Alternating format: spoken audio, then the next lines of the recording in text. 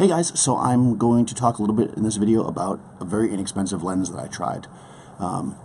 So a while back now, when there was a little bit of back and forth between myself and a bunch of people about inexpensive equipment and blah blah blah, I made the statement that hey, if somebody was willing to give me something inexpensive, I would give it a shot and give it a fair break. So as it turns out, maybe a couple weeks after that, and I don't think related to me saying that because I never said it was, a company contacted me. They're like a, I mean, once I went and looked at their site, they have like everything, so it's they kind of have cheap everything, and they've got one of the things they have is camera stuff and lenses. And this person reached out to me, the salesperson, and they said, well, first they wanted to advertise on my channel, and I don't advertise things that I don't believe in, so I'm not going to do that. But if you want to send me something, this is a perfect opportunity for me to try something inexpensive and do a review of it. So she suggested this lens here, which is a it's a 32 millimeter f1.6 lens. The company written on it is HYVELE, and it is for APS-C, so it's it's for a crop camera, so it's like a normal lens, a Sony that is. And being that I use a Sony 6500 to shoot a lot of the videos, not these videos, but the other videos, I thought, hey, perfect, I'll take some pictures with it, maybe, but I'll shoot some video with it for sure, because why not, have a normal little lens. So we arranged, I gave her my address or whatever, and she sent it on the way, and, she came in this little bag, in a box, of course, which I threw away. So I did tell her I would put the link to it in the description, so you can check down there if you decide that you want this lens after this. So it arrived, and it was in, like I say, in a box, and in this bag, and inside a plastic bag, and inside of that plastic bag was basically coated in oil. So already that wasn't a good sign. I'm like, this lens is oil all over it. That's not really something that I want to see. But I opened it, took out a paper towel and kind of wiped it off, and, not the front and rear elements were fine because it had caps on. And I tried to move everything, and it was very stiff, which, of course, because the oil leaked out of it. So all right, well, give it a shot. I kind of played with it a little bit, and I was able to reuse it enough, and I'm like, all right, I'll still give this a shot if it doesn't leak everywhere. So I kind of wiped it off so I knew that it was totally clean, and I let it sit out for a little bit to make sure no other oil leaked from it, and it didn't. So I was like, all right, I'll give it a shot. I put it on my Sony the next time I had a chance, and I was trying to, I thought, man, this lens is $70. I know it's not going to perform like a very expensive lens, and nobody should expect that it should.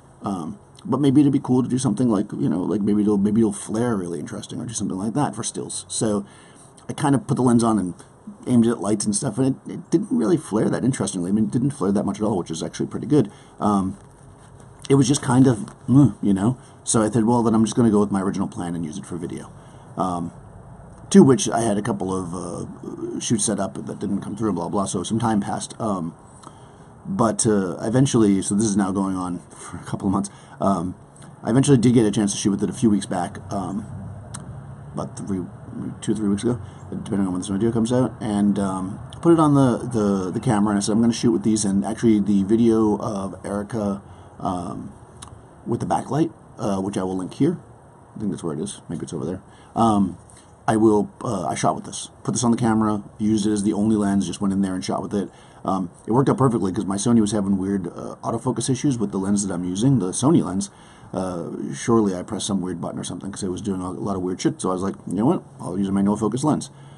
I think it did a pretty good job. I mean, for that purpose, and also comparing it to the lens that I was using, which is the 18-105 from Sony, which is not a super high-end lens. It's probably like a, I don't know, $400 or $500 lens for a super, for a long zoom with a fixed aperture, so that's pretty inexpensive. It performed admirably. I mean, it was okay. It was a little bit stiff in the focus, so I feel like for stills that would probably bother me, but being that it's video, I think that it was totally fine because I focused it and just left it there. I did in the videos I shot anyways. If I was trying to follow somebody, that might be a bit of a pain in the butt because it wasn't firm in like a good way, like a Leica. Like a Leica lenses are kind of a little firm to turn, so you can really feel them. But this was more like, well, the oil had leaked out of it. Now, of course, I should point out that I did say that to my rep there, and I'll show you the lens again. I did say that to the rep, and she was surprised. Of course, she was, oh, that doesn't normally happen. Okay, I have to take them on our word for that. And that was all fine. So I used it once, and I was like, all right, this is not bad, and you guys will see in the video that it came out fine. I actually shot 2 videos. That one is going to be out by the time this comes out. There is another one with Erica that I shot that I'm still editing, so if you're watching this video in the future, and you see 2 videos listed, that's because the second one is already out. I'm still editing that one. So it did a good job. I should point out, too, it doesn't have any information in the back, so there's no, no electronic things, but that doesn't really matter. I mean, it's a mirrorless camera. You set it to see the actual exposure, not the other way you can set them, and then you just kind of adjust your exposure till it looks right. That's how I did it anyways. It is f1.6. I mean, I didn't test it against faster lenses. I don't have a fast lens to know if it's really f1.6, but whatever. It was fine. I shot it, I think, to 5.6. It wasn't bad. The minimum focus here is I guess that's feet, is like meters, 0.25, so 25 centimeters. That's pretty close, right? But I didn't use it like that, and I don't think it's a macro lens truly, so I wouldn't use it like that. But then we come to kind of the this has been the good so far, kind of the bad. So I took it out the other day. It was maybe 3 days ago, 4 days ago, maybe a little bit longer, and put it on the Sony, and I said I'm going to shoot some stills with it. I was doing some kind of more artistic stuff, so I didn't really care if they came out super sharp or whatever. I was like, I just had a model in there. She knew we were going to be playing around, so I pulled up the Sony, which I normally don't use for stills, but I pulled it out and I put this on there, and I started getting some stuff ready. And then the model said to me, "What's that on your face?" And there was like black on my face and black on my fingers, and I looked around for everything. I could not figure out where it came from. The only thing I think is it came from the lens, although I could not get it to happen again. But now I'm thinking to myself, okay, you know what? This is a $70 lens. I'm not getting paid to do this. This is my personal camera that could be ruined. I'm not going to use this lens anymore. I think probably looking back on it, as soon as it came and it was all oiled up, I should have just said, send me another lens or I won't do the review, but I didn't, so, that's on me. I did reach out to them, and they were a little bit disappointed. I said, listen, because maybe this lens was broken or whatever in transit, I could just not do this. We could just pretend like it never happened, because I hate to judge something on the fact that this might be a one-off. But they said, no, just say what you're going to say about the lens, because we'd rather have that than nothing. So there you go. I mean, I think that the company themselves were nice. I mean, if you go to a website where they sell everything from like toasters to lenses to whatever else, they might sell wires and stuff. You can't expect that you're going to get the best quality photo equipment. I mean, this is clearly one of those lenses that, again, it's marked Village. There's probably 15 different versions of this by other names that are all somewhere around $70. It's like an inexpensive lens. I mean, I would say this. If you want to mess around with stuff, I think these kind of things are really fun. If you tell me I'm buying this because I don't have the money to afford a better lens, then I'm going to call you on that and say that's just not the truth.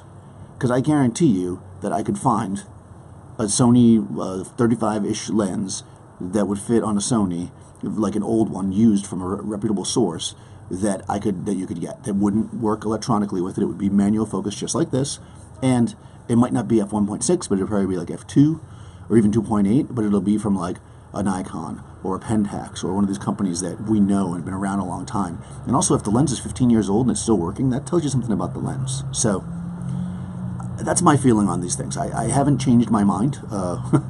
Maybe it'll take a long time before I change my mind.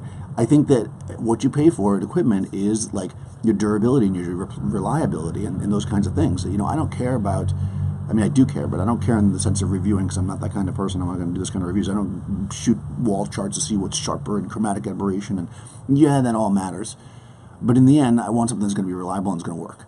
If I can't trust that this lens is not going to like put grease on my sensor every time I put it on the camera, or like fall apart or whatever, I'm just not going to use it. I'd just much rather use something from a reputable brand that, I shouldn't say reputable per se, because I'm not saying they're not reputable, but something from a brand that has a history.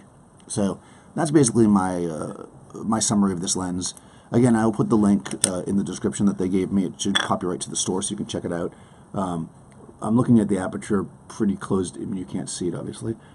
Pretty closed down, and it's kind of strangely shaped. It's not round. But again, I wouldn't expect a $70 lens to have a really nice round aperture. I think that comes down to the things that I've been saying. It's like you've got to approach things realizing what you're buying. If you're buying something that's inexpensive, it is what it is. I mean, don't expect practically every time in your life, I'll give you this advice, that somebody comes to you and gives you an offer that you think is too good to be true, it probably is. So when somebody tells you the $70 lens is as good as a $300 lens or a $1,200 lens, it's not. It's just not, Is it usable? Could people make photos with it? Did I make those 2 videos and did they come out fine and you probably wouldn't have even really noticed the difference? Yeah, sure, In normal, safe situations, cheap stuff will get you by. But I still think that you're better off going with brands that have been around, that have a good reputation, and they have a good reputation for a long time. That's the important part. A lot of things are fads. There's things that pop up and it's like everybody's using it, and then 3 years later people are like, why do we even use that thing? That's why I try to stick with things that have been around for a while, and that have a decent amount of information out there in the world. It's like, oh, okay, this is actual a thing. So yeah, that's kind of my cheap lens roundup. I mean, if there is a cheap lens that you guys use that you want to recommend, I'll even go buy something. I mean, they gave this to me for free, obviously, because I'm curious. I'm not opposed to using inexpensive stuff, but usually I want to use something that has when I'm in that that mode. I'm usually looking for something that's a character. Like I have a really super old Russian made lenses that are in the Leica screw mount. I have a few of those for my Leica that are really kind of funky, and they're super cheap. Although I think they've got it on price because they became trendy. But again, it is what it is, and those are cool. And I get them for a certain reason. They weren't meant to be as good as my Leica lens. They were meant to be cool lenses that I use. So hopefully that makes sense. Yeah, let me know what you guys use. I mean, actually, I'd be curious because I do have the Sony, and I wouldn't mind getting a 35. If people are using a 35 on their Sony APS, what lens they're using. And if they like it, and also if there's any, like I said, cheap lenses you guys think I should look into to try or that kind of stuff, I'll go for it. Why not? So thanks for watching, guys. Be sure to subscribe if you have not already, and I'll see you next time.